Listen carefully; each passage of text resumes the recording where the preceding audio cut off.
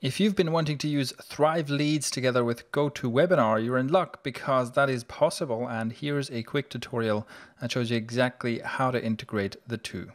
In your WordPress admin dashboard, go to the Thrive options here and you'll see the API connections option, and then from this drop-down menu, from the connection type drop-down, choose GoToWebinar. Here all you need to do is enter your GoToWebinar email and password, so just the same credentials you use to log into your GoToWebinar account. That's what you enter in these fields. And then you submit that by clicking on the Connect to GoToWebinar button. After a few seconds, you should see this success message here, and then in your active connections, you will see GoToWebinar listed.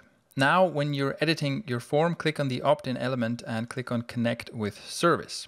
Create a new connection and select API, go to the next step, and then from this drop-down, select GoToWebinar. And this will bring back a list of all the currently scheduled webinars you have in your account. So this will just show you all of the webinars that are scheduled for the future, because obviously it doesn't make sense to sign up someone for a webinar that's already happened. And you simply select the webinar you want to sign people up to and click on Save. And then on this screen, you can determine which fields should be shown.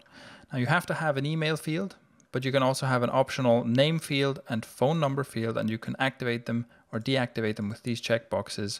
You can change the labels in the fields. You can have inline validation and a few other options. And an important option is here. After this form is submitted, so after someone signs up through this opt-in form, you can choose to either reload the current page that they're on or redirect them to a custom thank you page URL. This is what you'll want to be doing in most cases. So you enter your thank you page URL right here and you click on Save. This updates the fields, and once you save the changes in your editor, that completes the connection, and anyone who signs up through this form will be added to your GoToWebinar event. Now make sure to also test this, so publish this form somewhere and sign up with a test email just to make sure that the new lead is added to the correct event in GoToWebinar.